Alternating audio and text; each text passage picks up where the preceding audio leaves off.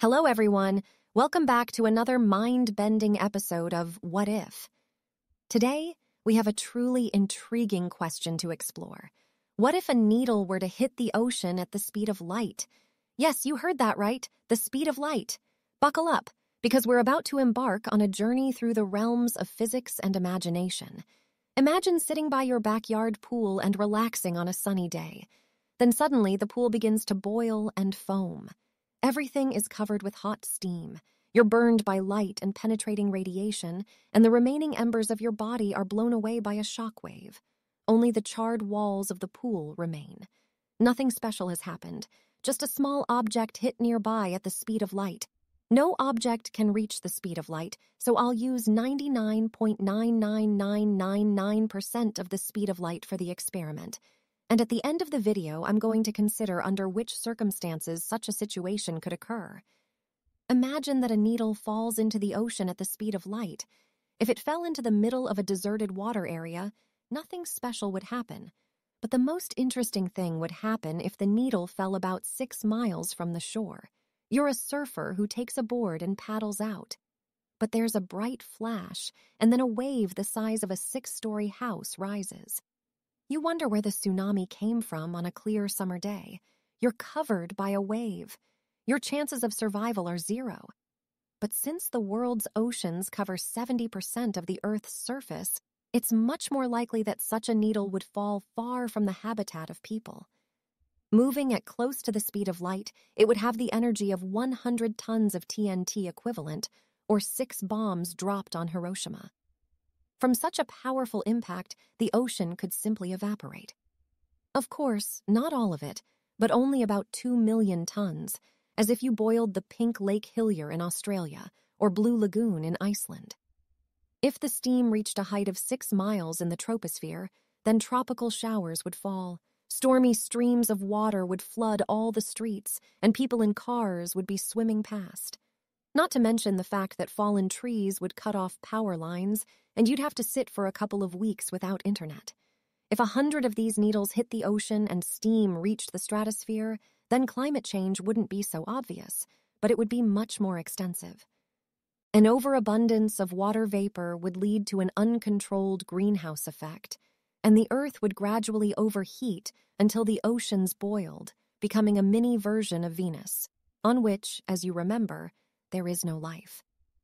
If 2 million tons of steam reached the topmost layer, the mesosphere, where the temperature is minus 176 to minus 194 degrees, then the same 2 million tons of water would fall on the Earth, but in the form of hail. The consequences would be unpredictable, but it would go from several hours to several days, and then an ice flood would inevitably occur. And so, in most cases, the evaporated ocean water would return to us in the form of the same water, which would simply flood everything around. But what would happen if the needle landed in one of the most dangerous places in the world, Lake Karachay? Since 1951, radioactive waste has been stored there. Since that time, approximately 150 million curies of radioactive material have accumulated here. This would be enough for 6 of the Chernobyl accidents. In 2015, it was completely sealed with concrete.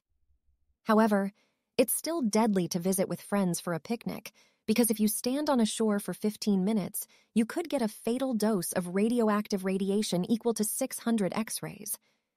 Now imagine that a needle hit there at almost the speed of light. It would take nanoseconds to spread the concrete layer that has preserved the waste, and radioactive dust would be scattered within a radius of 125 miles.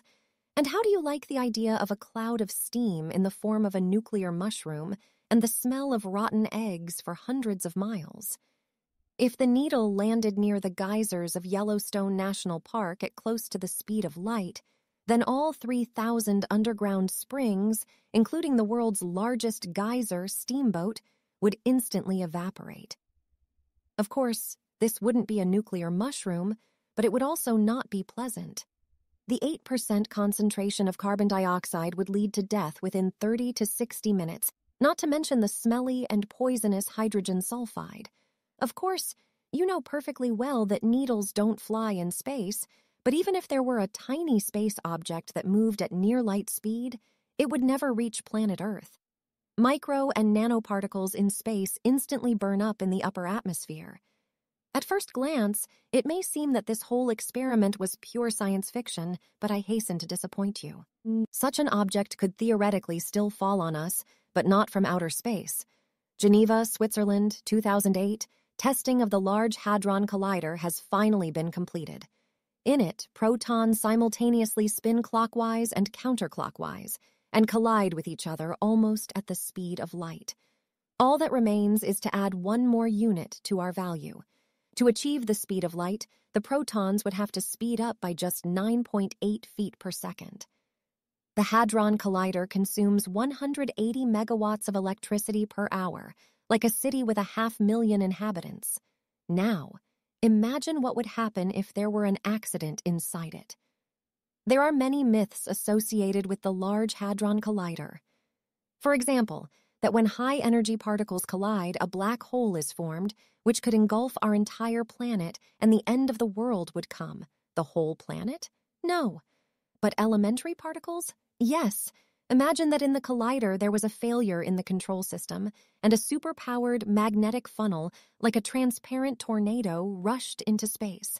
At the base, the diameter of the vortex would be 16 miles, and the top would cover the entire sky for several hundred miles. The flow of microparticles from space would tighten and be accelerated by the electromagnetic field and rush directly to the center of the collider. The particles would burn up right in the atmosphere, and we could be sure that we would see the comet's beautifully flying tail until the nuclear explosion that would blow up half of Switzerland. So, in the most beautiful place in Europe, among the lakes and mountain pastures, no stone would be left unturned. Swiss residents would have one last hope, a protective screen against microparticles. But there is one problem. A change in the Earth's magnetic field near Lake Geneva would create a huge ozone hole through which the cold air of the mesosphere would rush to the surface of the Earth. And then in a couple of days, the Ice Age would come again, and in a few weeks, the entire globe could freeze. At a constant body temperature of 46 degrees Fahrenheit, hemoglobin would stop providing oxygen to organs and tissues. Tissues would be left without an adequate supply of oxygen and nutrients, resulting in massive cell death. The chances of survival for humanity would be minimal. But all this is just a fantasy, which is still far from reality. At the very least, we'd start living in a post-apocalyptic world where you couldn't go outside without a gas mask, and everyone would move into bomb shelters. Humanity would have no time for disputes and strife. Only exceptional cohesion would save us. Imagine a scorched earth, a small fire, and you're sitting with friends by the fire in gas masks and singing to a guitar. And there you have it, folks, the astonishing and terrifying what-if scenario of a needle hitting the ocean at the speed of light. It's a stark reminder of the immense power and destructive potential of the laws of physics. As always, don't try this at home and stay curious. Thanks for joining us today, and be sure to subscribe for more mind-bending what-if scenarios. Until next time.